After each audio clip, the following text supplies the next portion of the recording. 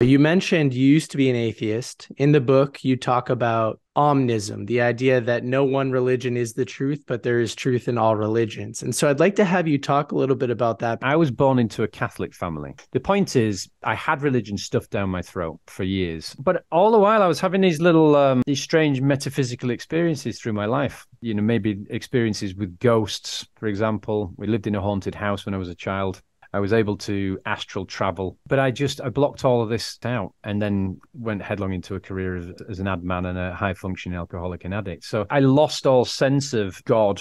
And then when I got sober, when I cleaned my body and mind, I started to feel things that I'd never felt before. I started to feel newfound connection to people, an incredible connection to me. So then I started to explore these different theosophies and philosophies. I happened upon Omnism. And as you say, Omnism respects all religions for their own truths, but